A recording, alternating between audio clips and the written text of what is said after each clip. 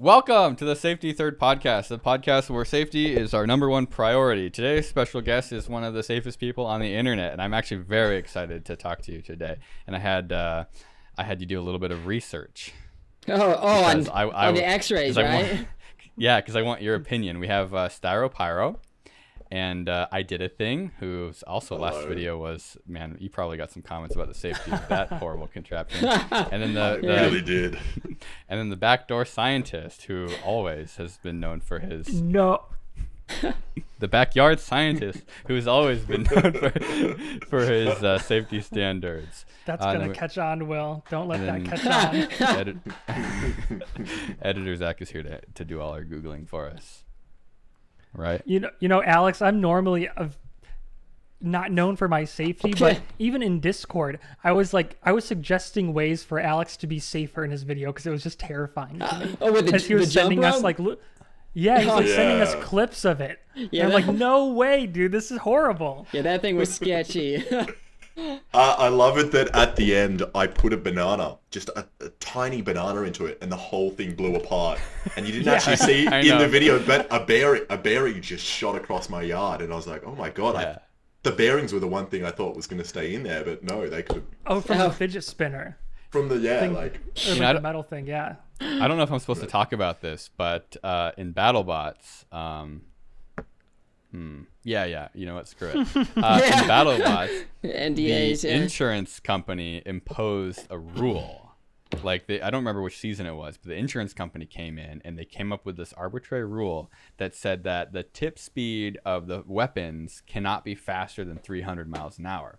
And it wasn't a weapon concern, it was a projectile concern, because if you start whipping screws and bolts out like at 300 plus miles an hour, probably even faster too if you get some springiness, they don't know what happens when it hits the Lexan, if something hits the Lexan. There. Oh wow. So even though it's like bulletproof glass, it's like it's an inch and a quarter thick, and I think it's like 2/4 of acrylic on both sides, and then the rest is like Lexan, like polycarbonate in the middle. Well, that's wild. That's thick. Oh, dude, the sheets are like they're like $1,000 each or something. Oh yeah, I believe that. Yeah. For each square, right? And there's a ton of these squares.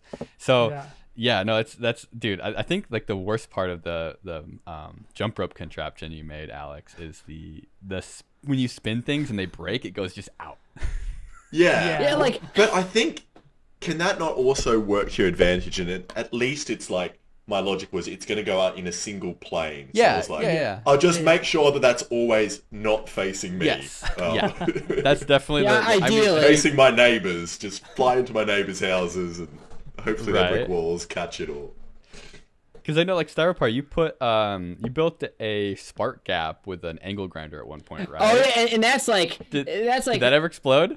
Surprisingly, that thing didn't. I mean, I burned up electrodes on it, but it's like those crazy mechanical things. Like, that's the stuff that sketches me out, right? Like, at least, like, the electricity stuff, like, it makes sense sometimes, right? But, like, when you have, like, a spinning, like, disc of death, like, those things can, like... Because if that thing, like, launches off, it's going to bounce all over the place, and, like, that thing has a lot of angular momentum, you know? It's going to take a lot to stop that. But, I've seen people make them with plastic before, and as the spark gaps, they'll, like, melt heat up eventually. And they'll just melt, and they'll all just shoot off at the same time. Yeah, unbalanced is like a centrifuge or something, you know? And once it gets slightly out, it starts rattling, and, you know, and, that gets sketchy, But it's the mechanical stuff, right? Yeah, like, that's what scares me, at least. I feel like mechanical failures are like almost sometimes like more startling than electrical failures. Oh yeah, because you at least expect electrical failures, right? Like like electrical failures. You know what do they say? Like 5 minutes or 5 years. I feel like electrical failures are going to happen really quickly, but like sometimes mechanical stuff actually needs a little bit of time before. Horrible. Yeah. like the capacitor bank, right? Did you? Okay, so Kevin and I, God. Man, I feel like you would have loved this. There's this giant capacitor bank that Kevin's friends kind of put together. It's like 20,000 microfarads at 20,000 volts. Oh, I have a similar capacitor. Yeah, it's like 100 microfarads, 20,000 volts. It's like 20 5,000 joules of energy or something. Yeah. Have you done the same dumb shit that they were doing with it? Well, it's funny. Like I've done a lot of dumb shit with capacitors, but I do have this real monster capacitor that I had to like sign these forms to the government that said like, oh, I'm not going to use them for like nuclear research, and then they sold it to me. But I saw that on Twitter. It's like the big blue one, right? Yeah, and it's like it's designed for pulses. Like it's meant for like it's like really low ESR, ESL, and it's like meant for like dumping charge really quickly. But like in my current setup, like I got neighbors. I'm in just this rented commercial space. Like I don't dare discharge that here because it'd probably blow out all the windows, you know. Like I sounds saw like the a wire. grenade. Yeah, and I like the shrapnel that hit your leg. Yeah, like that's like a that like it shows like it's like a true detonation. Like you get supersonic explosion, you know, like easy. Yeah, that was 30 feet away, So and it was enough to stick a tiny piece of wire, like a Do you centimeter. want to clarify what the whole setup was, Kevin? Oh yeah. Just in case. Okay. All right. So in this video that I did, we took a bunch of capacitors. We got them from my engineering club from a lab next door that used them for like testing lightning on stuff. So they would do like, you know, it was like small test scale lightning strikes on like equipment or something. Yeah, they like shut that. down the lab, right? Yeah, the lab shut down. Oh, and no, it was like, yeah, right. let's give these like 18-year-old kids these capacitors. Yeah, what could go wrong? Exactly. Well, I guess you get guns in Florida, so it's like it's not much worse than that. Right. No, but that's the thing. We did the math. So the capacitors are hooked up in series. Parallel. Oh, Parallel. Okay. That makes more sense. So to get as much capacity, man, are they really rated for 20 kilovolts each? 25, yeah. Oh my god. So we only did it to 20 though. Yeah, so smart. The capacitors are wired together in parallel, so their total capacity is combined, and then they're charged up with high voltage power supply, and then they are mechanically it's got like it's a device that it's held back by like a little solenoid, and you let go, and it's got a copper bar, and it slaps and a on huge it. spring. It's like a huge coil spring. Yeah. It's like a mechanical latch, basically, like an electrical latch that slams down with a big spring, and then you put a thin piece of wire, like magnet wire, in between the two terminals up top, and it detonates. And what did you do any math? They say it was like a 50 cal. It was like the same energy as a 50 cal. It's like same energy as a 50 caliber sniper, but faster. But even faster, Dude. You know, with those low SCR like faster. Cats. Yeah, crazy. It was so impressive. Like for when you talk about like like an explosive, like how much energy there is like per gram of it. The density of the like energy per gram of the wire detonating is like it is ridiculous. That's actually a legit technique for making a laser. Like you can take like a metal wire and put in like a pressurized oxygen atmosphere and then just blow it up with a capacitor bank, and like it's not very efficient, but it is like it is a legit technique, you know, because you just put so much energy into something, you know. And yeah, something different that big, metals. you know. Oh yeah, like do different metals make different things? Like have different amounts of explosive force? Oh yeah, it's like it's not so much like the explosive force, because like either way, it's all on the vast majority of the energy is just from whatever you charge the capacitor bank to. But like you get different effects with different metals. Like hell, in this old I got this old book from like the 70s. It's all these like crazy attempts at making lasers. Oh, they had a section on these exploding wire ones, but they also had like an attempt where they took like kilograms of uranium and they put it in a pressurized oxygen atmosphere and then strapped like a kilo of C4 to it, or I guess it was RDX, the pure stuff. Dude, that's epic. It's like where do you find this stuff? This just I bought the book on eBay. It's like an old book from the 70s on chemical lasers, but it's just like all these attempts though, like it's just like insane. So then they just made like kilograms of uranium vapor that went, who knows where. Everywhere. But, yeah, it's just like holy that's shit. what happened with the capacitor bank that we were detonating. Oh yeah, things you'd in see Florida. like this brown cloud. Of, like, the copper like vapor, atomized copper.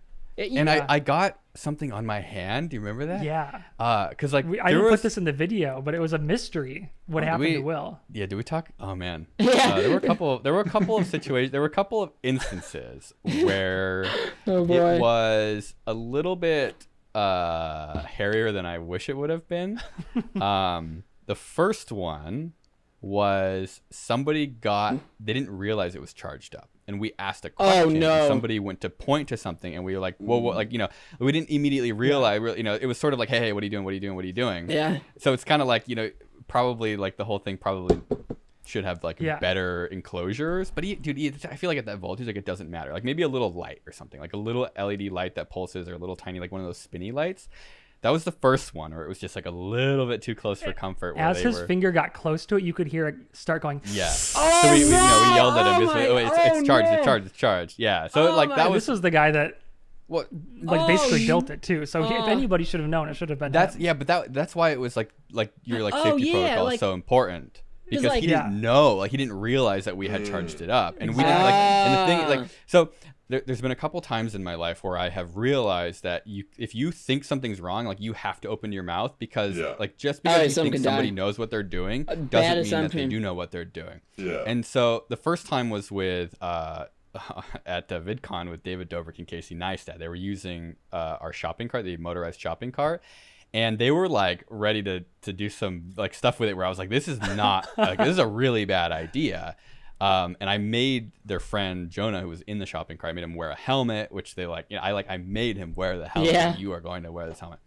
And that was kind of like a realization where I sat down. I was like, you know what? Like, I am the expert here. I'm the one who has to be like, no, like you guys are not going to do that.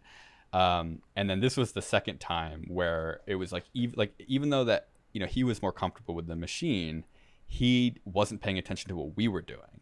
And so he wasn't aware of like where in the process of the detonation we were, and got too comfortable with it because there's not like appropriate, lockouts. Like but it's like just like grr. If the guy I know how this is, because like especially if someone's like I'll let anyone near my stuff unless like they are the type of person that builds like this kind of stuff. So it's like that was good of you to catch that, because like if this guy built this device, then you just assume he knows what's going on. But yeah, if it's and you even heard the corona. You heard the corona. Yeah. Oh my gosh. Oh yeah. Yeah. Oh, so basically that was Crazy. the first one. And that was like a very, very quick realization for me. That was like lockdown. That was like, okay, like from now on, I am going to be like in complete control of like the protocol, and like I'm going to dictate everything that happens, because we're not doing that today. Yeah. And then the second one, this one was like, I always like, especially stuff like this where it's loud and bright, like always wear safety glasses, like always wear safety glasses. So everybody there had safety glasses. Always wear ear protection. Yep. And it was loud. We had to discharge it once, and there really wasn't a good method for discharging it. Yeah. Other than I know how this goes, right? It's just like a metal thing on a stick, right? Exactly. Yeah. Shit out of it. And the problem was we had like every time we were detonating it would mostly discharge. And so when we would short it, it was like a little bit of a pop. But one time it didn't. It half discharged, and so when we shorted it, it like exploded. Oh yeah. And the stick we had a piece of copper pipe on a stick. It was way too short, and it like blew up right in our faces. And I think I was wearing ear protection and I was wearing eye protection. I don't think. And you were squinting and turning away. Yeah. Right, and I think the other guy was not wearing ear protection, so it was like loud. Oh yeah. Ringing. And it's like, wow. It's a true detonation, it's like, like that can blow your eardrums out for sure. And it's like it makes you realize like you really have to just like always wear glasses. Yeah. Like always, like literally always wear. Like there's no reason not to. Yeah, but that kind of stuff. Yeah, for sure. And then Will had this weird tan on his hand, and we didn't know if it was either from the intense like ultraviolet light, or if it might have been like actually atomized copper that was sprayed onto his hand. Like, it was kind of, I've gotten it could have been either one. Yeah. Like I've got it's funny because I've gotten a tan from like a weird kind of thermite exploding next to my hand, and because it went up really close to me. It was like unexpected, and I actually got like a sunburn from it. And like you can get sunburns welding too. Oh yeah, like, welding will give you sunburns. I've gotten those. I've gotten the tan on my face and neck. Oh man, I always get it right on my arm. But you got it from like a thermite reaction? Yeah, and this happened like extremely fast. It wasn't like classic thermite. It was really like fast, but still, I mean, this happened like a split second. and yeah, it like tanned me and gave me like a sunburn, and that was so That's it's pretty like crazy. yeah, That's pretty cool. Well, That's it was insane. sketchy because I mean that was like, and like the burn wasn't thermal. Well, I mean my skin got hot, but it's just like so I totally believe that you got a wire exploding, getting to some some crazy temperature. Of course, it's gonna make a ton of UV. You know, that's just like how hot things. That's what they do. So yeah, it's like yeah. But it was like instant. You know, he had it with you could see it develop within. I think like 30 minutes. we just like looked down at my hand at one point and I was like, oh, what is that? Yeah, just little copper vapor deposition, right? It was like little, it was splotchy Oh, too. ow. Like that was what was weird. Is there was only a couple spots of it. I think because it was the shadow from your knuckles on like the back of your hand. Oh wow, It was like, yeah. it was really. I have video. Sure, it's not radioactive, Will. I was We're too going there soon. I was too afraid to find Will out. is copper man. I think of everybody here though. I feel like Styro has done the most dangerous stuff. Well, I mean, like okay, wait. Let me qualify. I feel like you have, even if it's done safely, I feel like some of the stuff you've done is definitely some of the scariest. yeah, like yes and no. Like I know, Kevin does he has a lot of the same like science fields that I like to dabble in, right? You know, so it's like at least like, the high voltage stuff, like unless it's like really like low current stuff, like that's like the easiest thing to get killed on, at least of the science hobbies, right? Like unlike chemistry where you might like blow a few fingers off or something, or electronics or something gets high, like high voltage, that's like the hobby or whatever where like you touch something and you die, you know, like there's very little in between. But yeah, so What about that Tesla coil that you built? Didn't you build some crazy vacuum tube Tesla coil? oh yeah, and it's funny, like the vacuum tube ones are like the drive supply in those is like the lethal part. Like the actual output isn't like that scary. It's not that you should be like, because I mean I'll just straight up touch it. I'll stick my hand in the arc. Oh, so you can touch that one? Yeah. Well, Okay. I mean it's not something you like. I'll just do brief things of it because you can get like deep burns, but like it's not gonna just insta kill you if you touch it. You know, at least like the classic designs. Then you got those like plasma generators that like where it's like directly connected. The coil's like sitting. Yeah, those are the ones I was thinking of. Yeah. Oh yeah. It's tricky. Those ones are scary. Those ones are scary because I mean like they can melt like. Yeah, because you've built a solid state version, right, Kevin? Yeah, just a tiny one with like a single MOSFET. Yeah, and it burned the crap out of me. Oh yeah, and it's like, and that's like the smaller version of like these two. It's like, it's a really interesting circuit because it's like, it's kind of like a Tesla coil, but it's like it can melt anything, and for like the ones with a high voltage drive supply, they're like ridiculously lethal if you get close to the output. But they're crazy. And it's weird because you're used to be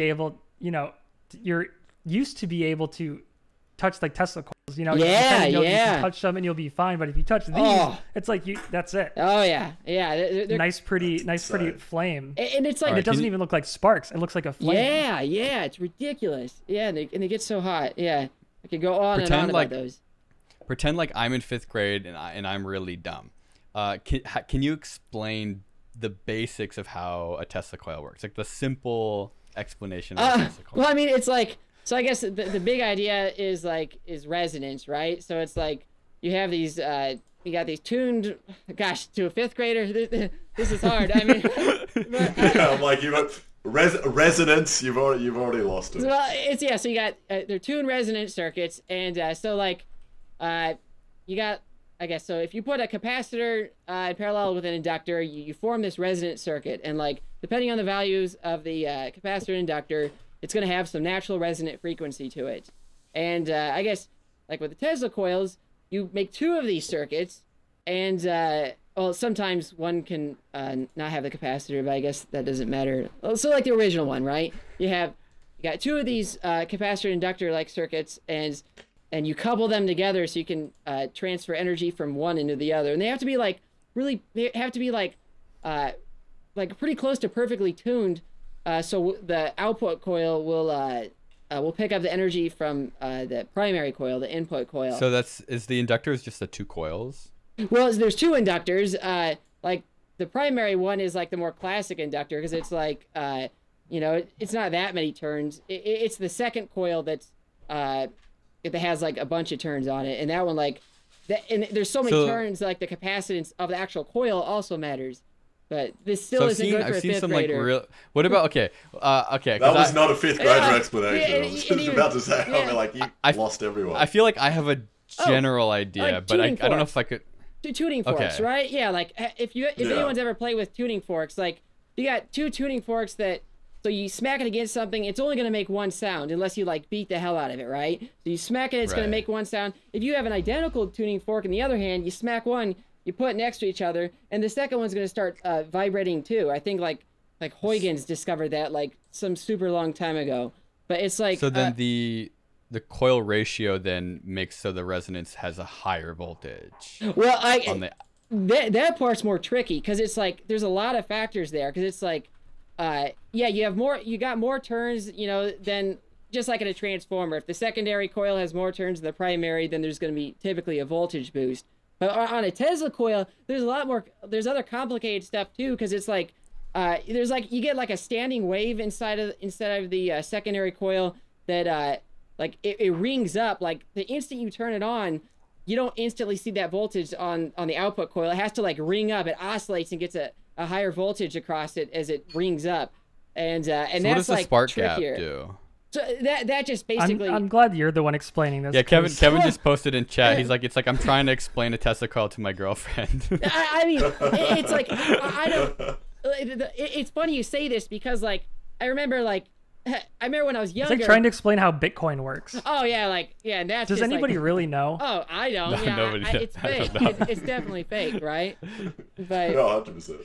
Yeah. Okay, so if I wanted to build one like rudimentary, you make like a spark gap. Yeah, right? that's like the earliest one. That's what Tesla himself invented. Yeah. The spark gap. Every time the spark happens, it sends a pulse through the first coil. Yes.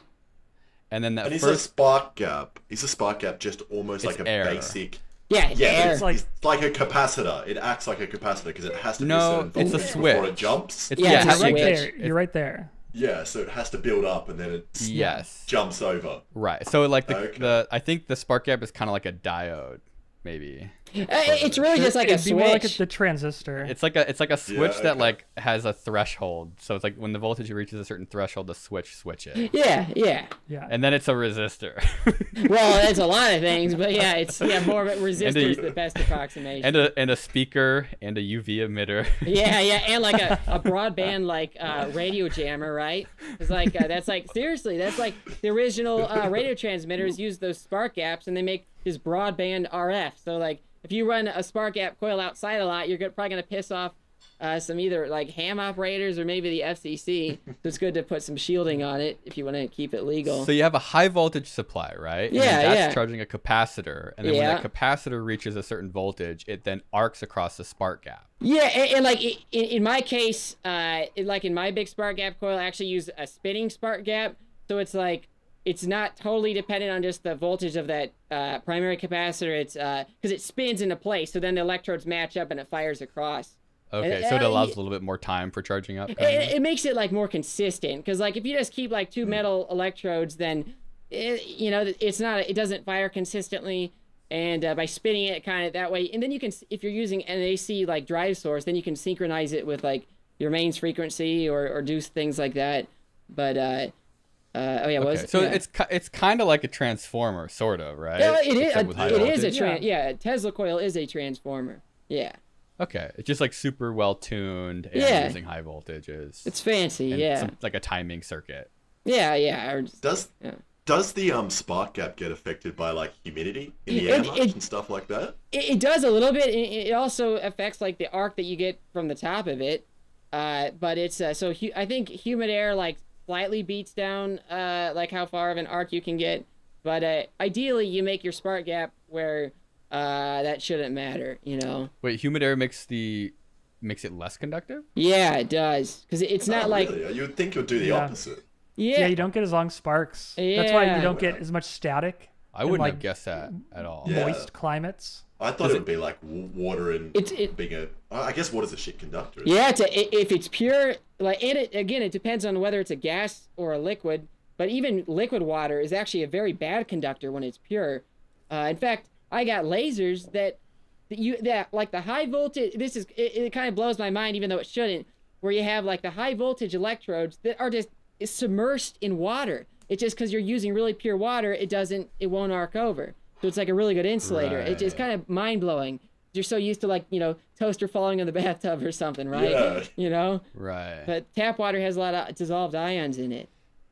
So you've been doing this for a long time in general, and then you've been making YouTube videos for longer. Yeah. Or not longer, but like a long time as well. Longer than all of us, but except maybe Kevin. Which of you has been doing YouTube? Like, because, like, when did you? I don't know. Well, when did you start your account, at least, Kevin? I started my account, I think, April 1st, 2013. Oh, okay. I think. Because mine is, I think, from 2006, end of 2006. Oh, okay. So Yeah, were you okay? So you've been posting, like, because I think we probably all have like our kind of old dumb YouTube account, but I think you may have just kept it the whole time. Well, I think. you, oh, sorry. So okay, wait, so if you went all the way back, you can see like the progression of you just kind of doing like weird little experiments and like super bad videos, and then you can kind of see like the progression. Yeah, it's funny because, like, you know, there's like when I wanted to post, like, the whole reason why I made the account is I just wanted to post some videos to like a pyrotechnics forum on some like pyrotechnic compositions I made. So it was like that was like the original idea, and then I just kind of posted some, you know, pretty random stuff. It's a very diplomatic way of saying bombs. Because you're that makes you the oldest. Yeah. How old are you? Are you like 28, 29? 29, yeah. Just turned 29. See, that's funny because you're pretty, you know, I think you're a year younger than us, but you've been doing. Alex, how old are you? You're like 29 as well? I'm same age, 29. Okay, 29. cool. When did you turn 29? April. Okay. Oh, okay. So you guys are maybe exactly the same age. Oh, I turned 29 6 days ago. Yeah. Yeah, okay. Hey, So you are literally the youngest person here. Yeah, barely. How old were you when you But started? you've been doing like your YouTube thing the longest. It's kind of like not fair in the sense that, like, I wasn't a career YouTuber, right? Like I wasn't like it was just like, I'm sure you posted. Did you guys post videos on like any other platform, like in just to? We did. So it's like I feel like that's like. But we hid those channels out of shame. Wow, really? It's 2006. Yeah. That you joined. Wow. That's like literally when YouTube became a thing. It was like the end of 2005. That's insane. Yeah. Like to have an account dated 2005 would be pretty crazy. 2006 is like that's like February 14th, 2005, and you did. So you were just like a year and a half after it started. Yeah. But kept it going. The first video I saw on YouTube was the guy playing Cannon Rock. Was that like similar to you guys? I don't know if you guys remember your first video. I remember that one. That was cool. That one. Yeah. Which one was it? It's a guy playing Cannon Rock on a guitar. The video was just guitar. I remember that. Yeah, that was the first video I saw on YouTube. Yeah. Man, I don't know if I could even pinpoint the first one I saw. I think the first one I saw was that mushroom panda. Badger mushroom. Oh yeah. Yeah, funny. I'm like Strigma. That was on like World. Yeah. That was on YouTube. It was everywhere. It was like it was a Flash thing, and then like Flash kind of got. Right. It was Flash. Yeah. Actually, YouTube was Flash back in the day too. It was FLV video format. Oh yeah. So I'm looking at your video, methyl borate with green fire. Yeah. And that was my first video too, how to make green fire. Wait, who made it first? Who made it first? It's so cool though. It's so cool. Like, so I guess you would have posted it in like 2013, right? Or but my video was what, 3 seconds? I think it's literally a 3-second video. But, 5 seconds. Okay. 14 years ago. Yeah. Back in the good old days. But it's so I didn't post on YouTube, but I posted my first video on Facebook, and it was me blowing up a neighbor's letterbox. And I'm so glad I didn't post it on YouTube. And I just looked at it on Facebook, and that was 2008. Wow. So that's like why did you blow up the neighbor's box? Because you know those pressure bombs you make where you just get hydrochloric acid, put it in foil, seal it in a bottle. I was just like, I was the first to start doing them at school, and then everyone was like obsessed with them. It's like, that blows up. You taught. So we would just. We would just go around the neighborhood doing it, and then one of the neighbors was like a relative of someone at the school, of a teacher at the school. So we're like, we have to do it. Let's get 'em, yeah. The shit thing was when I put it in the letterbox, it didn't he didn't blow up. So we just sat there for Oh, like no. 5 minutes being my like, God. fuck, what's going to happen? It's like the butterfly effect. Like someone will come an hour later and get blown up. So what do you do with the bottle?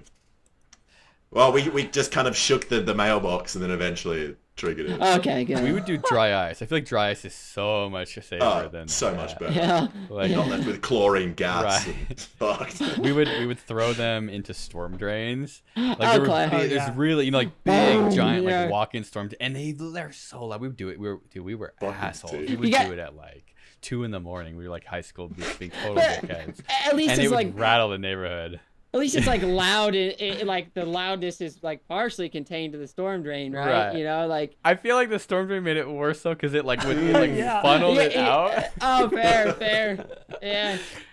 And like Like- I think the reverberations would like build up too, so you almost end up with like a sonic boom effect where like a lot of the sound kind of is leaving at the same time. Like it would have all left at once, but the shockwave like builds up. Like I don't know how much I should say here, but I will say that like yeah, Well, you're on the right podcast for yeah. it. So Well, I mean, it's like an explosion in like a round tunnel is like pretty like chest rattling, right? You get that like probably some sort of like acoustic resonance, you know, and it's yeah, that's something that could probably like break glass out of car windows, you know. But well, maybe not with like a like hydrochloric acid, aluminum foil one, but like a real explosives. But Yeah. or so I've heard. You're like a more cooler Nigel. I like you. It's like, Yeah, it's good. yeah, you don't keep hot dogs in your pocket. yeah, well, Nigel does a lot cooler organic synthesis and stuff. You know, it's like even though like Wait, I'm do you keep hot dogs in your pocket? not usually. Like yeah, it's like is it gonna be a long day? I might get hungry. You know, maybe, but yeah, it's yeah, but I haven't made grape soda from gloves, right? So Dude, Nigel's getting bullied even when he's not on the podcast. That's great. All the comments are about us bullying Nigel. oh, that's funny. That's Sorry, probably guys. why he's sitting out today as well. Yeah, Like, I'm probably sick of sick it, of the guys. bullying. I'm sick of it. Yeah. I feel like Nigel won't tell me how to make anything fun, but Drake knows all the fun stuff. Well, it's like Drake. I guess like a lot of my chemistry, at least stuff for like YouTube, it was very like pyro based. I guess it's in my username, you know. So it's like I mean, that's like everyone's kind of first love, I guess, is like blowing stuff Yeah. up. but it never got Very old. simple. It never like No. Oh, It that's doesn't great. get old. So Like- good. like You just get arrested for it now. well, it's like although there are like the nice thing, at least in the U.S., is that like there are legal ways for unlicensed people to use like ridiculous quantities of explosives. So that's nice, you know. But it's like That's great. like yeah, a lot of people it's like their intro or whatever to chemistry. Like at what point does it become boring to people? Like it's Yeah. like so cool, right? Like I Right. don't. Yeah. Yeah, I It makes don't- chemistry exciting because like we can make the boom bigger. Yeah, yes. It's like Well, I feel yeah. like people like you and Nigel either like keep doing that forever, start a YouTube channel, or you just get Yeah. into synthesizing drugs. Oh You're yeah, just like, I mean that's. I'm just gonna yeah. make ice and make billions of dollars Yeah, for some Chinese drug lord. Yeah, the obvious choice, right? Yeah. Yeah. Didn't Cody's lab? Cody tried to make nitroglycerin. No, he did make Well, nitroglycerin. Yeah, he I mean, did. I've made nitroglycerin, but That's pretty. I've heard that's pretty hairy because you have to like keep it cool. yeah, I mean, you don't want it to run away. I've actually the first time I attempted it, it did run away in me, but I wasn't using like huge What do quantities. you mean run away and you? So like you're doing this reaction that releases heat, but when things get hot, reaction goes faster. I think like the average is like doubles every 10 degrees Celsius. But regardless, so you can get to a point with some of these reactions where it just starts like running away on you, and like you can throw ice on it, no matter the reaction goes like the faster. thermal conductivity of the solution is not enough to Yeah. actually extract heat from the inside of the solution. Oh my And God, at that that's point, you run. terrifying. You just Wow. run. You know, like because it's Yeah. like nothing stopping it, right? So it's like a melt. It's like a meltdown. It is. You can Yeah, melt yeah, down, basically. but chemical. But Like the That's faster it goes, the faster it goes, the faster Yeah. it goes, the faster it goes. positive feedback, yeah. But Well, how long ago was that? oh, long time. But even before my YouTube channel, actually. But I just remember like because like the thermometer starts like creeping up, it starts flying up. I'm like, oh, like my first thought was to throw an ice, but then like started shooting out some brown gases, and I just, got out of there. Well, this reminds me of your exploding underwear bit. Yeah, we tried nitrating underwear. Well, we did. We successfully nitrated underwear, but we realized that we had to put the underwear in very slowly. Oh yeah, like well, you're just using. It must have been pure cotton, though, right? I think whatever underwear. Yeah, whatever. it's the same. Got some elastic in there. It's the same kind of reaction, but So it basically, like, what would happen is the nitric acid would start fuming. Yeah. Like pretty aggressively, and then so we'd have to like back off and then like slowly like introduce it. Even though it was in an ice bath and everything, if we were like stirring it, maybe it wouldn't have been a problem. But this is also like on a porch in a piece of Tupperware with a glass jar we got at Walmart and the underwear we got at Walmart and the acid that we bought at Walmart. The nitrate. Oh, were you using like a nitrate? Like drain cleaner. Yeah, and then potassium nitrate. Oh, okay. So it was really chunky too because it had all the salt in it. Yeah, So. the potassium sulfate. It's funny. The funniest thing about that reaction to me is that you're using nitric acid as a base there, which is just kind of always like nitric acid will like burn the crap out of like a lot of things, but in that reaction you're actually using it as a base, and I thought that's weird. Yeah, that's like, how I know I was way underqualified to do that reaction because I have no idea what you're talking about. To be fair, like I was doing this, like I attempted reactions like this before, like I had like a solid understanding, but not that I recommend it for people watching or listening, but it's fun. Yeah, it's a fun way to do it. Yeah, it's how do you feel about like the balance of, I mean, this kind of leads into why I asked you to watch the X-ray video. Oh yeah. There's like a balance between doing things that are like dangerous and then like sort of telling people that they can't do things that are dangerous. Because like if I think about my childhood, I like doing dangerous things. Same. And if I didn't have the opportunity to like do them, I probably wouldn't have learned how to do it better. It's not like you can go to school and learn any of this stuff. So like, do you feel really. like how do I say this? I know kids shouldn't this is do hard stuff. to ask. Like it's hard because even like if you could like perfectly word this question, I wouldn't even know how to answer this, right? Because it's like there's like whatever, if there's even liability, I don't know, but it's like you don't want people just start off doing like crazy reckless things right off the bat. Like the most obvious example I would think of is like any project using a microwave oven transformer, like because that like it's easy to like follow some like instructional online, but it's also super easy to die, and that's like what kills any like if some early electronics hobbyist gets killed by their project, it's probably because they messed with the microwave transformer. Right. So it's it like, just like takes wall power and turns it into 2,000 volts. It's too easy. It's too easy. Yes. Yeah. It's too. Yeah. Like it's things like that are too easy to just like blindly follow and get killed. Like obviously, like that isn't recommended. But then there's like some stuff in between where it's like, yeah, maybe like it's hard to say, like, because I learned a lot from doing things that were like dangerous but controlled. Like I think we'd all you fall could into do that, right? Like a low voltage, high current supply with a microwave transformer. So you could like take the microwave transformer, cut the high voltage side, turn it into like a reducing transformer, and like there you've learned something, but you've only made it safer. Yeah. That's like the one project with a microwave transformer that won't like insta kill you, right? Right. Because then it's like 1 volt, but like it can dump more than 1,000 amps, and that's fun. Right. Yeah. You learn about transformers and stuff Got like a that. piece of metal real hot. Yeah. I kind of go through this too, like this question in my head playing out. But then I usually for stuff I do, I can safely blame the kid if they get hurt on it, because I'm like, all right, if you hurt yourself with molten aluminum, that means that you built a foundry, you built a a jet to melt the aluminum, you built a torch, you built tongs or what. Like this is on you. This is what happens when you play with molten metal. Because I did that. Like I melted aluminum as a kid. I'd like save up cans and I would use like a bean can, like a tin can. It's easy to do. Oh yeah, it's really easy to do. Like you can stick just a hairdryer. Yeah, but you have to work towards hurting yourself. Right, yes, and it's it's not easy. And it's like if a kid hurts himself doing that, you're just like, oh, kids can't do this anymore. It's like parents not letting their kid outside because it's like, oh, you might get hurt. Like stay inside all day. Yeah.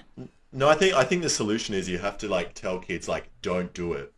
Yeah, Right. well, Because then you're like, but the that's like a kids problem, though, right? Because Yeah. that's because I know what you mean, and that's like the easiest way out, like in terms of like offsetting some like non-existent liability. But it's like, because it's like you still want to encourage like doing, like it's good to experiment, like it's a great way to find like, you know, like areas of science or engineering that are interesting. Like for me, it was a huge deal. You know, like went to college and stuff for science. And, you know, these experiments were important. But at the same time, it's like, you don't want to encourage, like, this reckless behavior or even, like, do what I say, not what I do kind of thing. It's like, that's a difficult one. That's difficult. Right. Because otherwise, it's just no one's going to explore anything. Because how do you tell, like, oh, you're only allowed to do these kinds of things? Yeah, you can't yeah. do those kinds of things. So, like, at least my approach is, like, if it's something really easy to get killed on, then I kind of leave out some details that's, like, you know, not like I'm hiding things per se, but it's not like you can't just like follow, you know, just hook up these wires to a microwave transformer and like you touch that, you die, right? So it's like I try to leave out details like that. Right, leave that to the Russians. Yeah. So the X-ray video specifically has gotten like not a lot, but there's definitely a lot of people, and I knew this was going to happen, who are like upset about playing with the high voltage and the X-rays, and it's like, you know, like 60,000 volts is dangerous, but it's also like manageable if you're appropriate with it.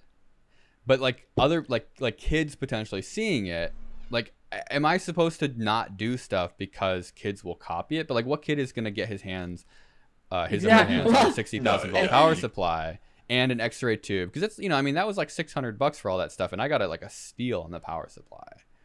Well, so like, what do you do? Like, what am I supposed to do?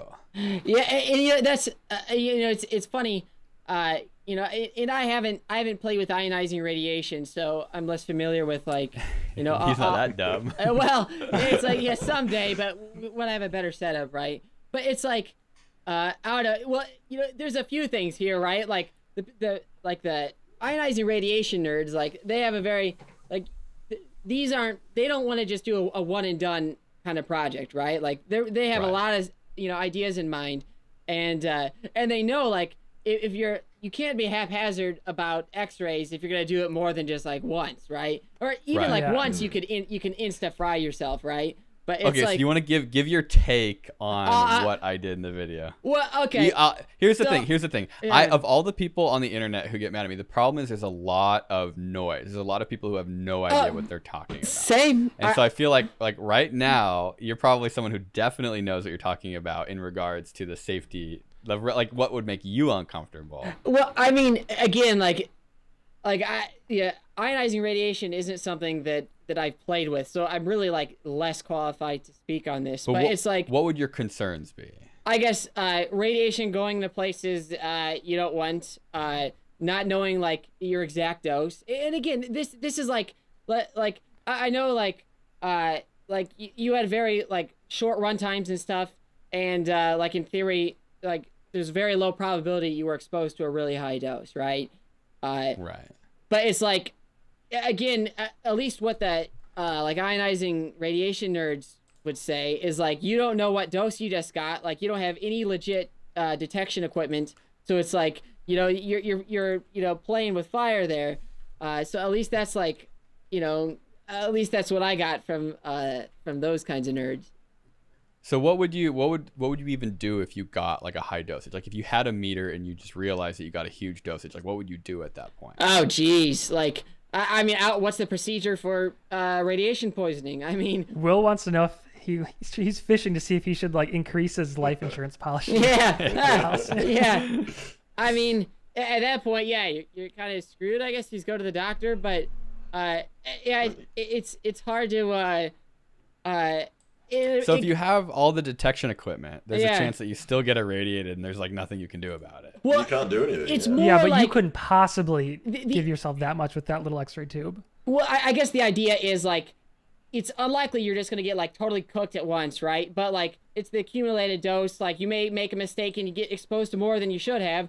So now you don't play with X-rays for a while because you don't want to like get a big dose at once. I think that's like part of a risk for getting a bad injury. But so do you think that it's the safety of the setup? I mean, in general, it is important, but it's more important if you're regularly going to be exposed. Yeah. And like, and again, a lot of the complaints, at least the ones that I saw, and because I have people complain to me all the time too, and a lot of times their complaints they're total bull, you know, they like, oh, they don't know what they're talking about. You know, it's sometimes maybe they are, right? But like a lot of the complaints were saying like, oh, if you have an unshielded like X-ray tube out in the open, like maybe it's going to encourage some other kid to go buy X-ray tubes and do that, which seems unlikely. But then you find on eBay all the X-ray tubes just disappeared. So it's like, this actually happened because your video, and did it actually? Oh yeah, well at least that's what some of the ionizing radiation nerds said. But at the same, let's check this out. I'm not. But the thing is, like, I'm not completely innocent of this kind of stuff either. Like when I made a video about this this ridiculously powered tattoo remover, like it blew up my camera, like. Even without a direct hit, it blew up my camera. Like, the eye hazard on this is just off the charts. And yet, when I posted that video, they just sold like hotcakes on eBay. It just like, I posted, like the next day they're gone, you know? It's just like, oh man, like. So it's a. But, okay, yeah. Here's my thought. I was thinking about this the other day. Like, people put their kids into like football, which is like one of the highest injury rates of any sport, right? Because you're literally just colliding with people. They'll let their kids go dirt biking. They'll let their kids go, you know, like I don't know, like there's so many things that you can do that will just end you. Like, you know, my caretaker's brother, Chelsea's brother, got in a bad dirt bike accident where he had a street legal dirt bike for a week.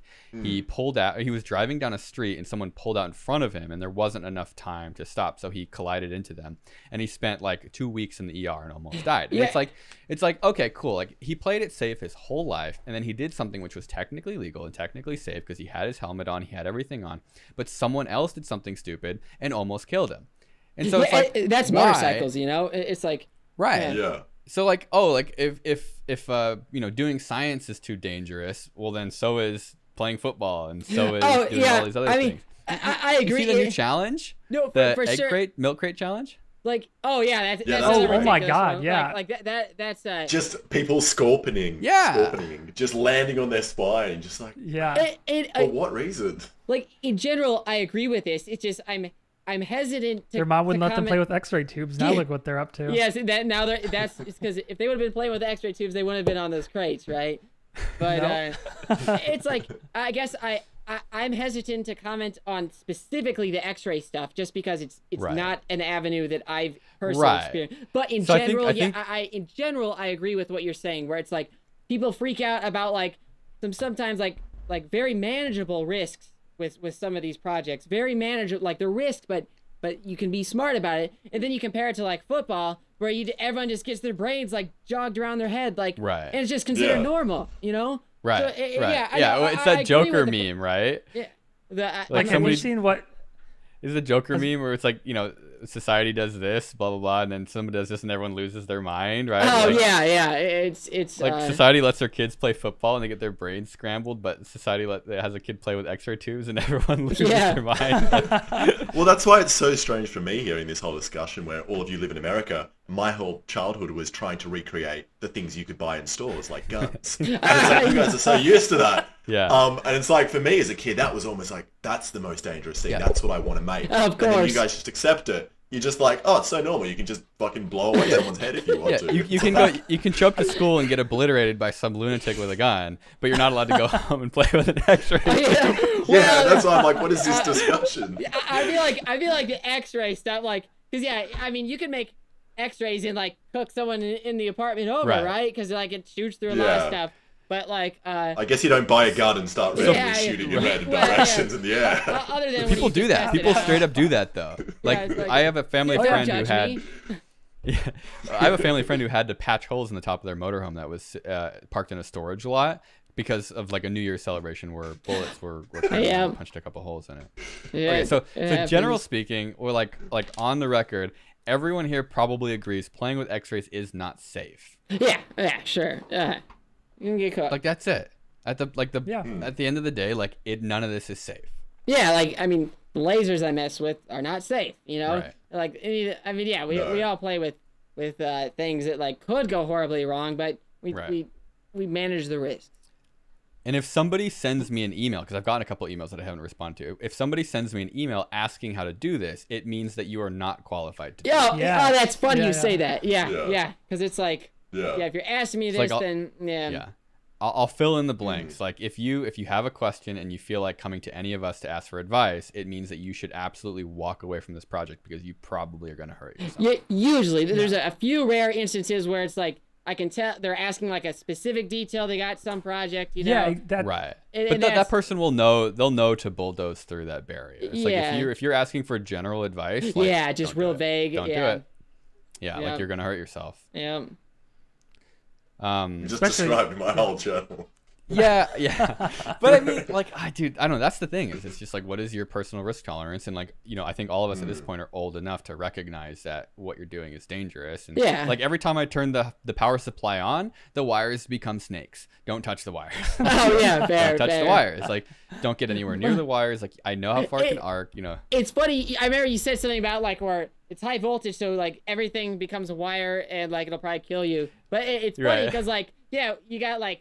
A lot of things become wires or a lot of things become capacitors, but playing with those high voltage DC sources, like you turn them on and it's just like you just feel it in the hair because it just sucks chars out of the air, you know. Dude, and I insulated everything and it didn't matter. Like unless the whole thing is submerged in oil, like it was coming out of every single I had the whole like after like I cut to it done, I had insulated the entire high voltage wire except for the termination on the tube, which you like the only way to do that is like either paint something on it or submerge it in oil, which is why it's submerged in oil. You can use a lot of people are telling me. Super Corona. Oh yeah. See, that's probably what I should do. Get some of that stuff. But it's like it took a second to realize it, but every time we would try to turn the power supply off, we were getting shocked. And I realized that it wasn't the power supply shocking. Well, it was the field, pulling charge out of you. It was me shocking the power supply. Because the power supply is grounded, and it just sucked. And the high voltage part sucked charge either out of you or threw it into you. Yeah, because I get that with my voltage multipliers. Yeah, like you go to touch it, bam, you get shocked. I was trying to ground everything. I was like, okay, it's gonna make things safer if I ground everything. And I realized that like grounding everything was causing problems because it was causing those arcs to happen. And so like on the a more inside, direct path for right. So like right. And so in like the interim, like the whole machine is disassembled at this point. But it's like I just ended up using cardboard instead of like soup cans because cardboard doesn't build up charge in the same way that cans of beans and soup do. Yeah, you guys, I saw that the cans arcing over. Yeah. I literally had jumper cables going from the cans to the shield, which was grounded, to try and see like, okay, well maybe I can just like pipe the electrons off so it doesn't arc, and it just like nothing mattered. Like I ended up just having to replace them. Yeah. But I mean the plan also. I mean your high voltage power supply was also current limited, so I wasn't worried about getting a horrible shock because it could only deliver like. Oh, that's a good question. That's 5 milliamps. That's a big. Think 2 milliamps. Yeah. 2 milliamps, and it was a multiplier, so it wasn't like a constant 2 milliamps either. Like it would load down and go down to like, 20,000 right. So volts. if you went over 2 milliamps, so if you were to just straight up touch output and ground, would that kill you? I mean, probably not.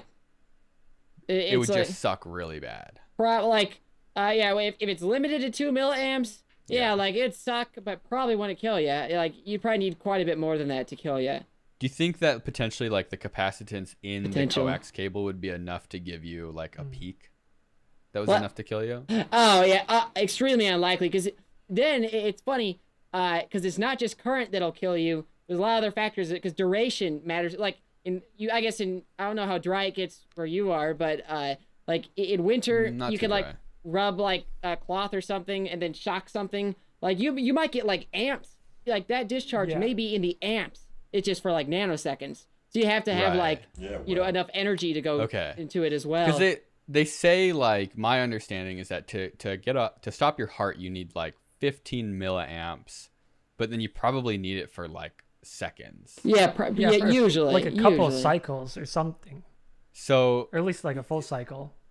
Right. Okay. So basically, the chances of like to kill yourself, you have to have a really, really, really beefy current source at enough voltage to push that like 15 milliamps through your heart. Yeah. Okay, see, that to me is like, that's what I was thinking. I'm still not going to touch the output of it, but it's like, even that makes it so much less concerning than people make it out. They just see the big arc and they're like, oh, like this is super dangerous. The one caveat to that is like the supply itself probably isn't that dangerous, but you can turn a safe power supply into something that's lethal if you have something with enough capacitance. Like if you hook that power supply up to Kevin's capacitor bank, let it run for like a day, you know, or whatever, or even less, really. But yeah, like then now it's lethal, right? But, it's like filling up a swimming pool with water, but instead of water, it's electrons. Yeah, basically. Yeah. I filled myself up with electrons using that power supply. I sat on top of a wood table and I held I think it was the negative end of it. And no, you had all the my positive hair. end. Oh, it stands up. Yeah, like that. It would just stand up. Yeah. So to do that, we slowly increased the voltage. Yeah. So we didn't do it. It wasn't just like touch the high voltage. It was like, let's slowly bring it up. Oh, smart. We were scared if we instantly did it, I would feel like a big change in voltage and I would get a shock. Right. So I don't know if that, but and were you isolated from ground then? He was sitting on a table. Yeah. But when he turned it off, I got a huge shock because it must have I think it shorts the supply to ground. Oh, and since I was positive, it instantly sucked all your shorted electrons me out. to ground. Yeah. Wow. Okay. Yeah, that would do it. Yeah. That's hilarious. So I don't know. I feel like a lot of people online, like reading comments is horrible because it feels like people are really loud, but they actually have no idea what they're talking about. Like so many people think that the X-rays were like radioactive. They think that it's like a radioactive source. Oh yeah. I mean, yeah. Most of the criticism you can just throw it out the window, right? But occasionally, like you get some comments that are like, maybe this guy is he has something I should consider, right? But, right. But usually it's like the thing is, they're stupid. You can say anything with enough authority to convince other people that people will think that you're being unsafe, even if it's unfounded. Right. That's what I hate the most. Do you guys reckon Cryosan, the Russian channel, do you reckon he kind of crosses that line a bit? Yeah. Because I watch his videos and I'm like, especially when they go swimming in just radioactive water in Chernobyl, you're like, that's just it's suicidal. Well, it's like maybe, but I think it's for show. I think they know what they're doing for the most part. And some of the stuff may be a bit a stretch of the imagination. Like after seeing they exaggerate it. Yeah, well, I mean, like I like that. I like them, but it's like the real obvious one is they built some like magnetron like death ray thing that it's totally fake. Yeah. Like diffraction, like it cannot beat diffraction, and like there's no way that what they built is real because that like violates and the kite physics. Getting struck by lightning. Yeah, like I wanted to believe. But I know. I don't believe it. Like, and I want to do it now. Though I want to do it legit. I what was that video? What was that one? They they have like a kite with a trailing wire that they apparently get struck by lightning.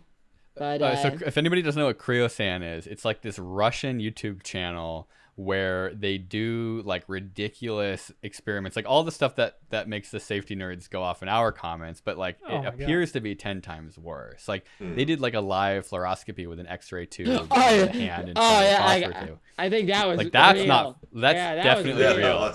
And they were filming in a room and it like wasn't even that dark in the room, which means that they were absolutely like busting X-rays off. Yeah, and so I forgot about that one. Yeah, that's they legit. translate the videos get translated into English, so there's like a voiceover, and it's like it is like the most kind of unique, weird style video. It is great. I just feels like you're watching like 1950s like TV or something. This is hilarious. I wouldn't want to be in the same room as these guys. Oh no, like it's a certain vibe, They certainly do that right, But that one was just like oh man, like that was that was bad. Oh my god. Yeah, that was crazy. Like comparatively towards like the setup you had, like that's just like a different level, So what do you think about the idea of like Cryosan, if they want to, they can just like kill themselves doing this stuff? Like whose place is it for somebody to come in and tell me that I'm doing something bad,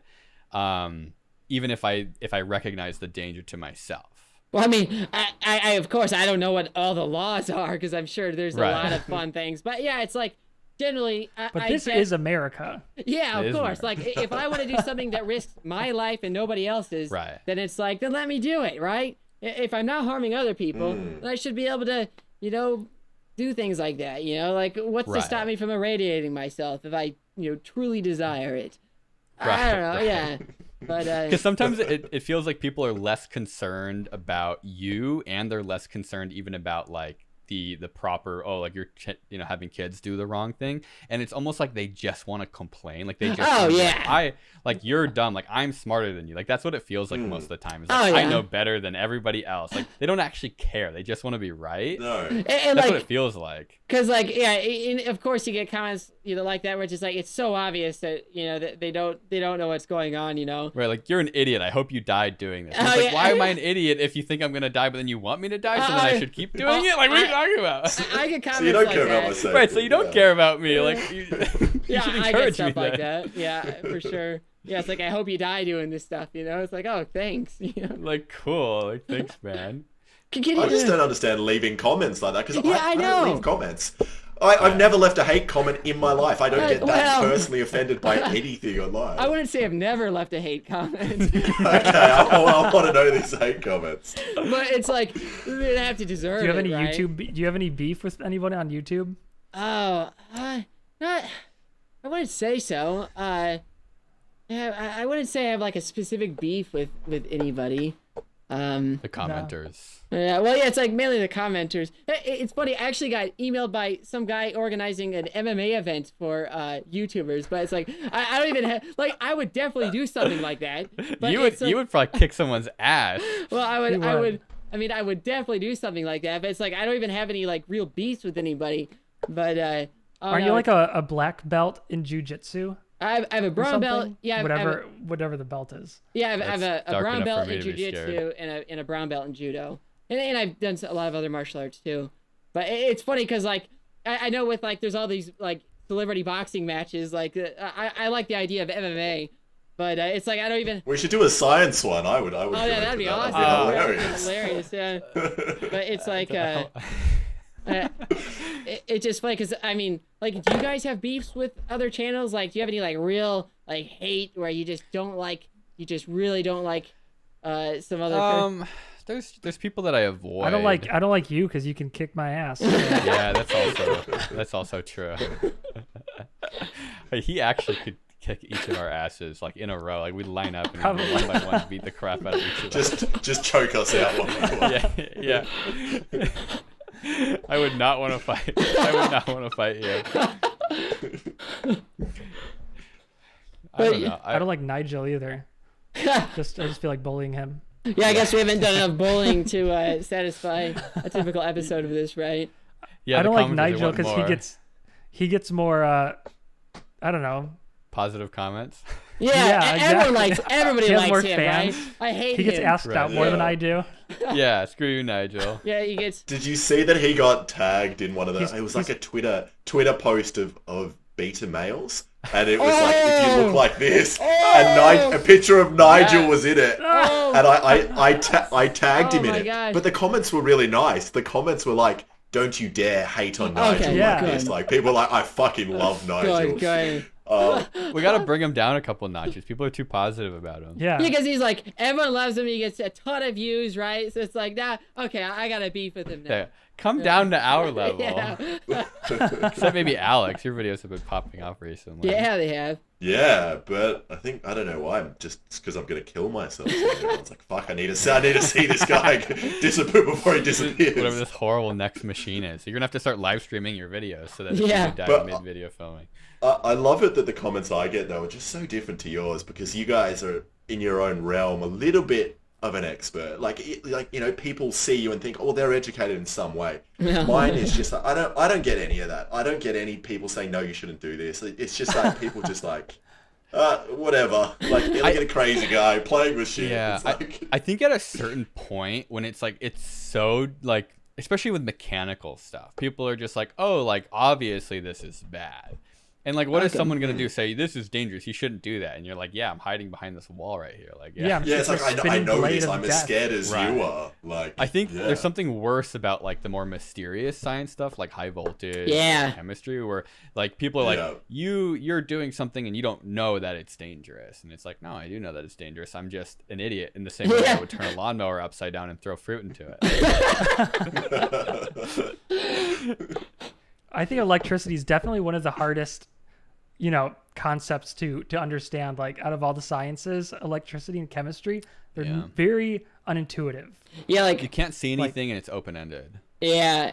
Like I would say that especially with the electricity, because it's like it's all just people make all these like comparisons to like water or something, but it doesn't even really describe it well, right? It's just like it's its own thing that it is that way, and it just is, right? So it's like it's less like tangible. Like you can build circuits and learn that way, but it's still like less obvious where you see like mechanics, and I suck at mechanics, but it's even like I could see two gears moving, like okay, that turns one way, and, like it's going to be more difficult to measure the highest temperature you could make than measure the highest voltage you can make. Like how do you like measuring 60,000 volts is going to be a much bigger challenge than measuring what, like 3,000 degrees Fahrenheit. Oh, well, I guess like wait, which one do you say is harder? Because like measuring high voltage, you can do it both, but I would say like, oh, you can go buy a high voltage probe. It's like, who sells 60,000 volt like high voltage probes? Like I was looking like I think a divider. Keysight. Yeah, I mean, but you'd have to make it yourself probably. Like, yeah, but it's like I don't know. It's not that bad. Keysight, but if you want to go buy one, well, for you it's not bad. But if you want to go buy one, like it's going to be harder to find than just getting like a thermocouple that's rated for like thousands. Oh yeah, fair. Yeah, it's like especially for like the high voltage stuff. Yeah, it's less just like off the shelf. You just take something and it makes sense, right? Yeah, you have to figure it all out yourself. Like I was talking to a guy. I think it was someone at Keysight. And I was like, hey, do you guys, do you have any like high voltage probes? And he's like, well, we used to have a 40,000 volt probe, but the marketing team or someone basically made them discontinue the product because they didn't want to have like the associated liability of the product rated for 40,000 volts. And I was like, oh, okay. Yeah. Do you have one that does 60,000 volts? Yeah. It's like, I mean, if I need to do a probe like that, I just use a ton of resistors, just like solder a ton of resistors and line and measure it that way. But do you just like, I mean, once they're in line like that, like you're not really gonna get any arcs or anything, right? Yeah, or usually like then I'll pot them in like wax or something. So okay. Because that's like something for this power supply. It's like there's no current output that you can read electronically, so you'd have to build your own voltage. I mean, honestly, like part of the problem is like turning the supply on and getting consistent current out of it when the load is like big enough to draw more than that. Oh yeah. You have to watch the needles, because otherwise you overdraw the supply and the voltage drops, and then it just stops doing anything. So it's like you'd have to measure the voltage to make sure that it's not dropping below what you need if you want to control it like remotely, basically. Like some of them have remotes, but like this is old and cheap. And have a remote. And then it's like, well, you could build your own. But like, I'm not going to build my own powers, but like, I'm just going to buy one that I know is going to work. Fair. Yeah. Like I would kill myself trying to build one. I'm not going to do that. Like, I know my limit. Yeah. Fair. I guess that's that brings up an important point about knowing your limits with things. Like there's certain things I don't mess with that other people are cool with, it's just like, knowing like, I don't know enough about that. I'm not going to mess with that. So that's like knowing your limit is an important thing for doing hobbies like these. And like I feel confident enough to deal with 60,000 volts, because I used to deal with like 25,000 for the laser tube that I used to have. Oh, yeah. So like 60,000, it's like it's a lot of the same rules. You just have to be more careful. Yeah, but like, and again, it all depends on like what kind of current it can supply. Like I'm more scared of a microwave transformer than your 60,000 volt power supply that's limited at 2 milliamps. Because the microwave transformer will kill me. Or that one probably wouldn't. Right. Drake, Styropyro has a Discord server. Oh boy. I don't know if we should plug this or not. I don't know if you want a bunch of random people showing up. Maybe because then they'll learn things that could kill them, and then that would be very bad. Well, they can't, because actually he has like, for example, the advanced laser section and the high voltage section. You can't just go to those because you don't want people going to those and killing themselves on accident. You have to get approved. There's like certain approval process for posting in those, just because it's like Yeah, just because it's like, yeah, and again, this is it always there's never a right answer, but it's always right in that fine line with, you don't want to just provide someone with enough information that they can just go kill themselves with it, but you still want to encourage, like, there's these like smart people that want to learn, this cool stuff. It's cool, right? So it's like, yeah, right. it's finding that happy medium that it's so hard to determine, and everybody has strong opinions on it. Like, damn it.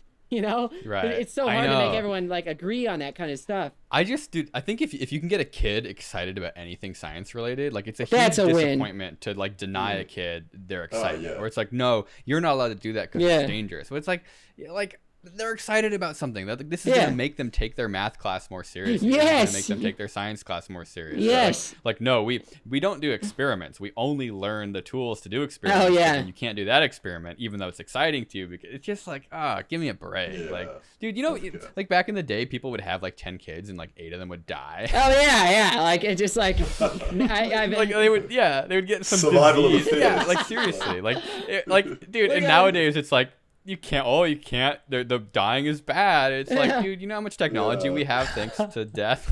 Yeah, like that's how we got people like Michael Faraday and vaporizing kilograms of uranium with a giant laser. Like, we used to get shit done. Imagine like, we cancel all our space programs because of like the challenge of the shuttle explosion. Yeah, where it's like, I guess we just don't go to we don't do space. We just stuff give up anymore. now. Yeah, we just give up. Yeah. Right. But it's like you still don't want kids dying though, so it's like, right. Right. Is that what you're advocating for, Will? I honestly, dude, I think that we just, every once in a while we just gotta, take the hit with a couple, dozen kids. Because too many bad. Just have more kids, and then you can get rid of them. Seriously, we need to have more kids and less rules. Like I think it like, yeah, really, because that it all balances itself out in the end, right? But I think of like Kevin's Dangerous Toys video. Well, yeah, Will, you're in there too. But just like my RCXD. Like, it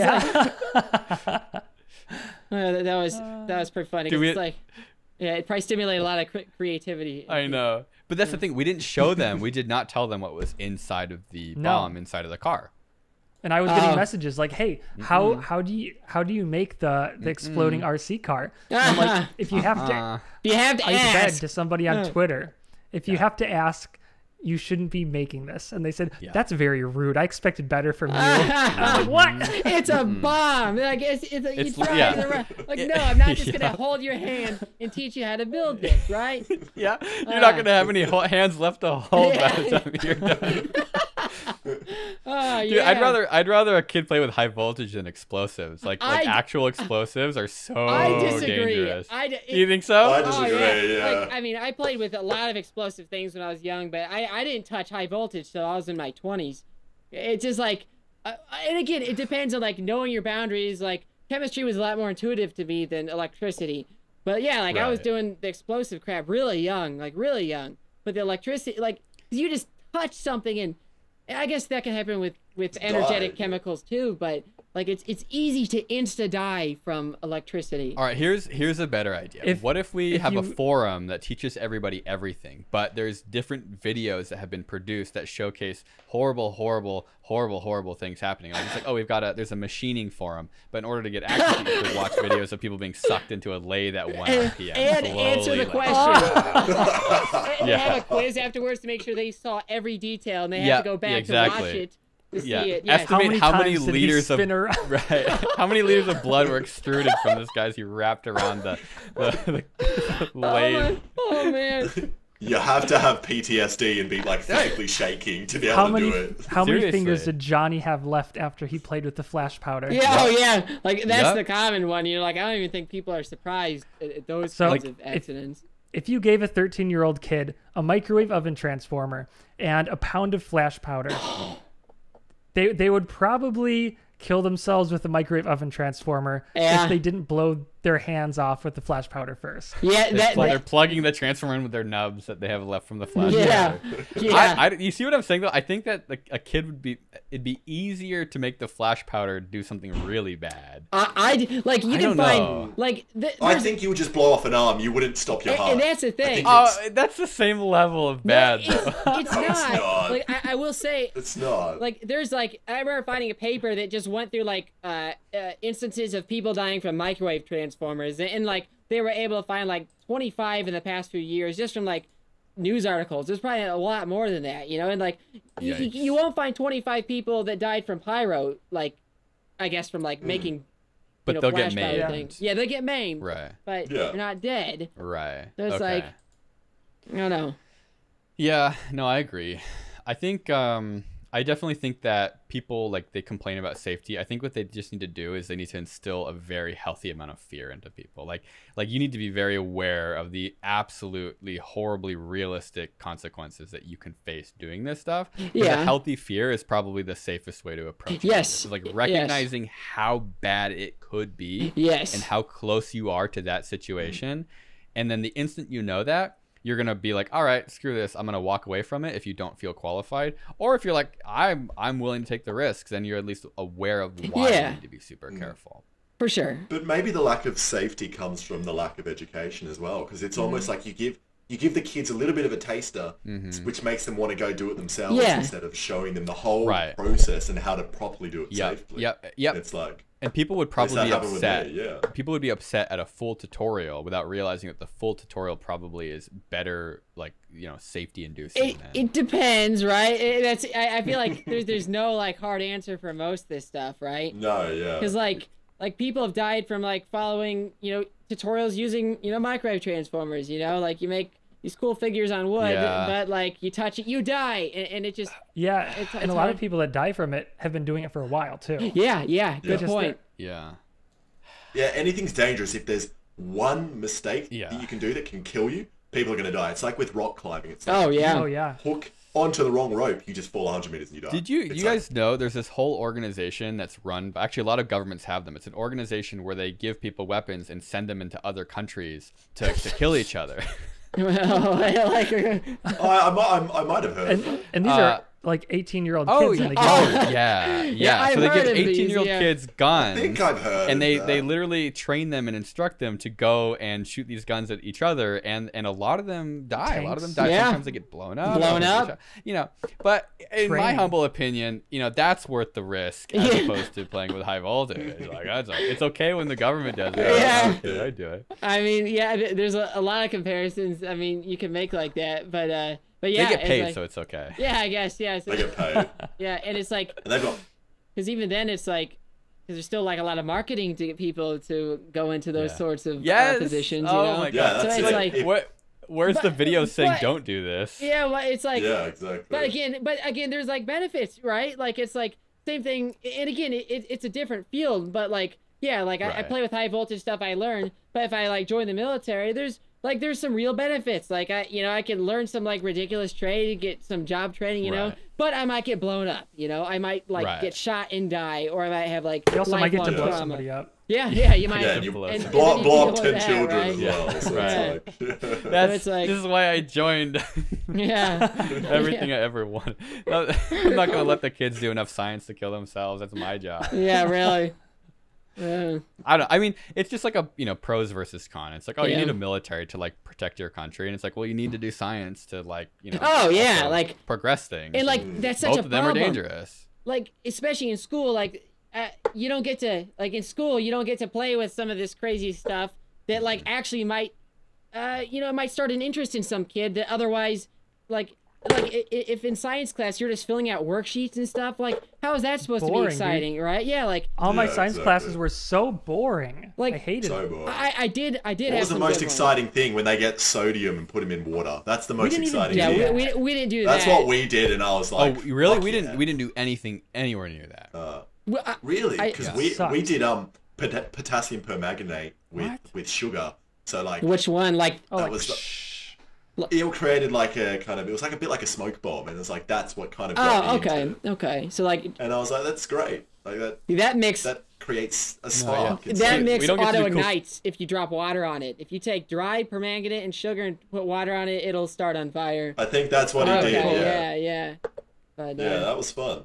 But it's like, and I had a very good chemistry teacher in high school, even though we didn't do that many like crazy experiments. But again, I was interested in chemistry because of all the fireworks I had been making for years. So it's like I had that already showed me that, oh, chemistry is powerful and it's cool and I can use it to blow things up. So I'm going to pay attention to this guy, and my teacher was very good though. But it's a shame that we don't have like, you don't get to just show like these really cool things, to get people like motivated. But it reminds maybe me it's of on purpose, so your government funnel. You have to join the army in order to see the cool stuff. Oh, So yeah. you want to see something blown up? You go to Iraq. It reminds me of the movie October Sky, right? Where they're like, oh yeah, the they're rockets, just like amateur rockets, and they're launching rockets, and it's like, and you probably don't even see half the real bad stuff that happened, where the rockets like flying into groups of people, like areas, and everyone's like, don't do this, blah blah blah. Starting And at the end of the fires. day, like, right, like some of the guys ended up like being some of the like main people working on NASA programs. Yeah. I mean, I don't know. You see what I'm saying? I Where feel it's like, like a lot of scientists like started like have their early years and just like blowing things up. It was just like, oh cool, I can use this science powders, mix them and make crazy things. Like a lot of inventors have, like at least that was the beginnings. Or they may continue to do it. But like school sucks. We were talking about that before we started recording. Yeah. I feel like now is the time to bitch about school. Oh yeah. I used to read all the time. I remember in middle school we had this program called like AR, like Accelerated Reader, where you'd read a book and then you take a we test had on that it. too. You Oh, get points. kill me. Oh, Yeah, it's Ice so cream bad. with the principal. It was better than what happened in high school though, where you had to like, you were assigned books and you had to like highlight pages and stuff, right? Like I remember, falling asleep in my bed, like while like annotating. It'd be like 3 in the morning, 4 in the morning. I have school the next day, and like the highlighter, I would just fall asleep and the highlighter would like just be on the bed sheet, and it would like the highlighter would bleed out entirely into the bed sheet. So there were just like blue and green and yellow stains from the highlighter all over the sheet. Yeah, and it was like I hated reading. Like I remember reading A Tale of Two Cities. And I had literally no idea what was happening. I had no idea who the characters were. I had no idea. It was like boring. too many things, too many. It was so boring, and I just didn't care at all. And like, school sucks. They're like, you need to learn all these things, and it's like, why? Like I remember, dude, I was the guy who would like piss the teachers off because I would ask them these like questions that would probably break their brains. Like in trig, I would ask, they would be like, oh, like this is the unit circle, whatever it's called. This is how all trigonometry is done. And I'd be like, well, how does a calculator do it? And they're like, oh yeah. They should have taught you more on like how to use a calculator. Yeah, like yeah. how to use this. Like you're not gonna have a calculator in your pocket when you're older, right? Right. Yeah. Yeah, like, guess eat my what? ass. I do. I will. Mrs. Jones, Yeah. I do. Tell me how to recognize the problem so I can put it into an online calculator. Yeah, really. It solves it for me. Yeah, it's like we. Yeah, exactly. Dude, Yeah. school sucks, and then you end up with a bunch of kids doing their own experiments, and then you know what? Maybe some of them die. So be it. Well, that's how we go to space and fly in the air. Yeah, like. I was driving home today, and I saw one of the Osprey, the military vertical takeoff, the VTOL. Oh, cool. Oh, fun. And it was flying right over the freeway. Didn't like I thought that was a drone that you posted. No, that was a big boy. Oh, I that gotta was see a that. big airplane. Really bad picture I sent in our other server. And I'm Dude, like, that I was looks like thinking, a drone. yeah, I was thinking, oh man, this thing's great. It's gonna crash onto the freeway and kill a bunch of people. Because like, I'm pretty sure a bunch of people died while they were They developing did. the Osprey. Oh, Like, of course. Yeah, it's like definitely. When I was growing up, I 42. What's that? 42 fatalities. Oh wow. Yikes. Yeah, how many of them Like- crashed too? They probably all signed contracts that they couldn't sue them before they were involved in it. Yeah, really? That's the military. Yeah, that's I don't the think the military. military is Yeah, I see responsible. all that. Wow. I feel like how the military markets itself, though, especially it always feels like you're gonna go fight and fly planes and blow stuff up and shoot guns and drive tanks. Oh, and yeah. it's awesome. It's like a dude. video Hell game, yeah, right? military's awesome. Yeah. So this and is then from 1991 you don't to get to do that. 2006. Future weapons. And then the Navy came to me and they wanted to do an ad, and I'm like, all right, I got this. I know what made me want to join the military was blowing stuff up. Of course, So I'm who like, wouldn't? you guys have a really big laser, right? Oh, Let's do something yeah. with laser. Navy has And great they said, lasers. No, What? no Oh, you're lasers, like- no laser videos. What? And I said, okay, well, what about your railgun? You guys have a really cool railgun. Yeah, I can that's build a cool. railgun. I can test it against your railgun. Yeah. No, we don't want to do any railguns. We want to highlight our helicopter maintenance pilot program. Hey, I'm like, that'd be are you kinda cool. what? What? You get to fly around in a helicopter though. That'd be awesome. Yeah, well, but you're maintenancing it, you're right. It's like And I don't know, like it's funny because I have paintball, that a bunch of special ops versus us playing paintball. You know, but you do crazy science things. Like, yeah, let me play with the big laser. Like they got that big laws thing. They can like shoot boats and drones and stuff. Like, let me play with that. You know, right? They do a lot of that stuff out see. here. There's a bunch of islands off the coast of Southern California, and one of them is purely dedicated to just absolutely blowing shit up. Oh, nice. And there is a naval base right where we used to live. I mean, it's close to us now. It's probably like 20 minutes away, maybe 30 minutes away. Right next to our old house we were renting, where Michael and I were living with each other. And there is a building right on the water that is like 3 stories tall or 4 stories tall, and there is a door. Kevin, you still there? My camera just died. Hold on. There's a barn door that's at the very top of the building that looks like it's like 10-15 feet tall that like opens towards the ocean. And what's that? I don't know dude, I have no idea what it is, but why would this very like kind of discreet weird warehouse shaped building, like a warehouse, but it's like almost like tall, drones, and like, right? I don't know. There's just a big barn door that you can open that I've never seen. You can't really see it. Go out there and open it, right? But it's like it's all like security, like it's all like fenced off, and you can't get to it, but you can see it on Google Maps. And I'm like, dude, when they open that door, it's facing the water. Like, what is behind that door? Yeah, that is intriguing. You can't just like take a boat out there and be like, hey, can you show me inside? You probably could, but I mean, I don't know. You might get shot out of the water. I know how to find out what's inside of it. The guy said if you open the door, you're dead. Really fast. If you see the door open, it's because we're gonna shoot you with the laser. Worth it, yeah. Oh, that's funny. Well, I feel like we learned a lot today. Yeah. No, it was good. Safety is still our number 1 priority. Everything is dangerous. Remember to stay inside all day, kids. Play video games. You might get carpal tunnel, but you won't die. Oh, yeah, one kid. And tell your parents to have lots of kids so that brothers and sisters can die. I guarantee that if you have a bunch of siblings, your parents give way less concern towards what you do on a daily basis. It's proportional. Yeah. Is it? Is that how it works? I think so. I think so. It genuinely could be. Yeah. They don't have enough time. They don't want to deal with it. Whatever. It'll make like an evolutionary thing, you know? Yeah. Oh, that makes sense. Yeah. All right. Well, thanks for coming on the Safety Third podcast. Anyone you want to shout out? Anything you want to? I'm trying to think anything I wanted to add because after I was watching some of your videos, I was trying to think of anything crazy I wanted to point out, but I'm drawing a blank right now.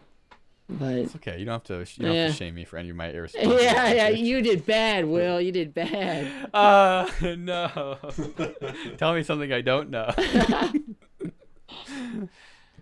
All right. Well, we'd like to thank the sponsor of today's video, Bill Gates. Thank you, Bill Gates, for sponsoring this video. Yeah. Bill Gates, he wants to tell you guys to go get your microchips implanted. Oh yeah. And go buy Windows 11 when it comes out.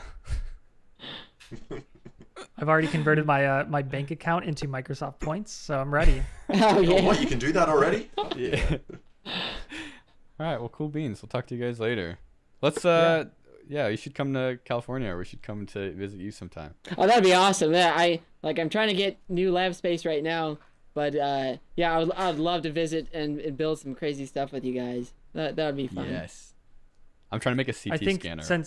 Since Drake, me, and Alan are all trying to do like a lightning video. We should just meet up and do it. Yeah, and I'm in the right spot. Well, I guess you got all the lightning in Florida, but I guess the storms can get pretty wild up here. How pissed Kevin's neighbors would be that their neighbors trying to bring lightning down in his backyard. Right.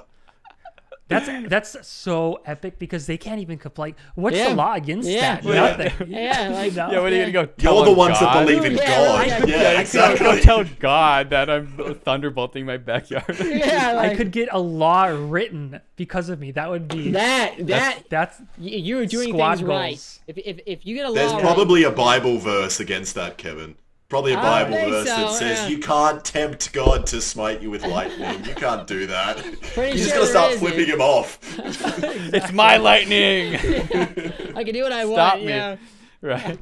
Honestly, him like getting lightning blasted at you would only like you know, you do your experiment. Like he tries to smite you, and it just makes a success for you. Did you guys hear about the guy in Australia? He was on a beach, and his dad texted him, "Don't die," and he responded with, "Yeah, no worries, nothing's gonna happen." And literally like 10 seconds later, he was struck by lightning and died. Yeah, lightning.